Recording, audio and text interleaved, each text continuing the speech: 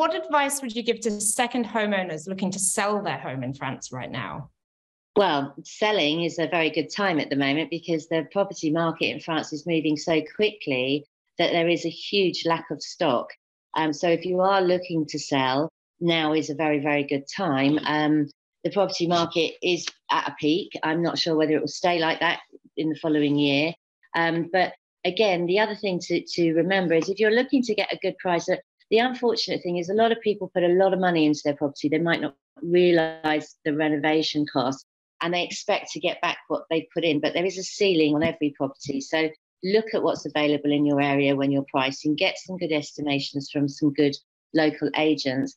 And then again, if it's a holiday home, for example, make sure that you've been over and had a look at it because the grass grows, or as the moment it's so hot, the grass is burnt. So have a look at what the property looks like. Make sure you do all those loose ends, because little loose ends to you may not be for a buyer. So, if you've got a plug hanging off the wall, or, the front door needs painting, get all of those things done so that it has great curb appeal when potential buyers are coming to look at it. But as I say, it is a very, very good time to put your house on the market because things are selling very, very quickly, and we don't have enough stock. That is an issue.